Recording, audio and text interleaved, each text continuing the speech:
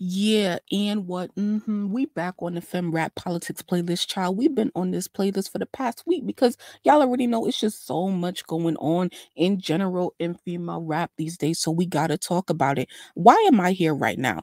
I'm here because it's Grammy season and everybody, or not everybody, some people are crying over the fact that Ice Spice lost her Grammy for Best New Artist to Victoria Monet.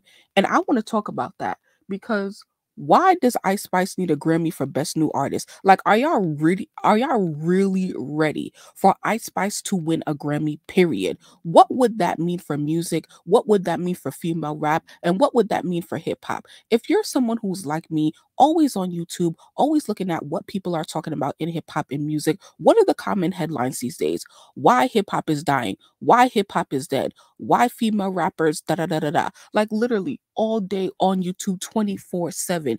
If Ice Spice were to win a Grammy for XYZ, it would be, yo, the bar is really in hell. This is why hip hop is really dead. Are we really rewarding this? In my personal opinion, it's like I don't think we're really ready for that because what would that truly mean for music? Yeah, Ice Spice is cool. She can make a bop. I'm probably gonna bop to it, but do I feel like she deserve a Grammy? She did have a really big year ever since she blew up with Much. But here is the real like dark cloud over Ice Spice's head.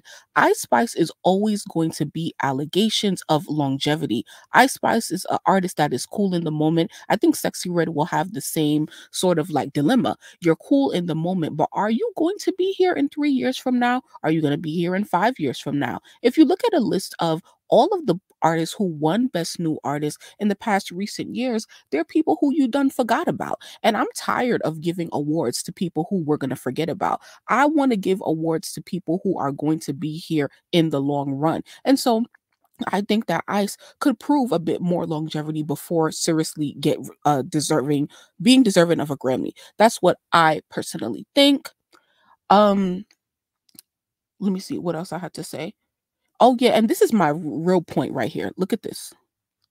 Hold on. I had tweeted this.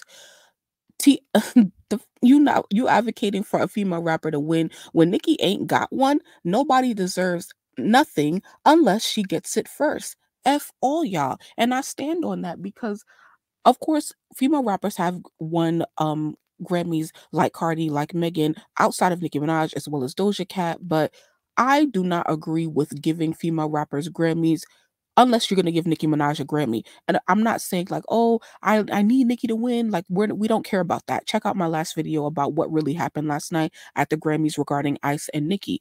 I'm not gunning for Nicki Minaj to win a Grammy, but I am saying Ice Spice don't deserve no Grammy unless Nicki Minaj get one. And we don't even want Ice to get one with Nicki. We weren't here for that either. So unless y'all gonna give it to Nicki first, Ice don't need it.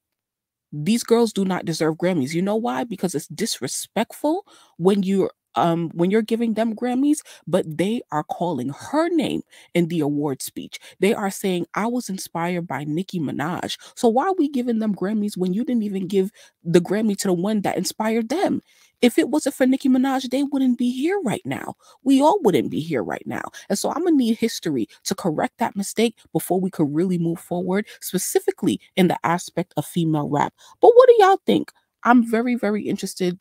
This is no shade to anybody, Ice Spice. Well, it's shade to Cardi because she don't deserve nothing. Okay? It's shade to everybody. Nobody deserves nothing unless it's Nicki Minaj first. So I want to know what you guys think. Thank you guys so much for listening until the end. Make sure y'all check out the rest of the Fem Rap Politics playlist, and I'll see you in the next video.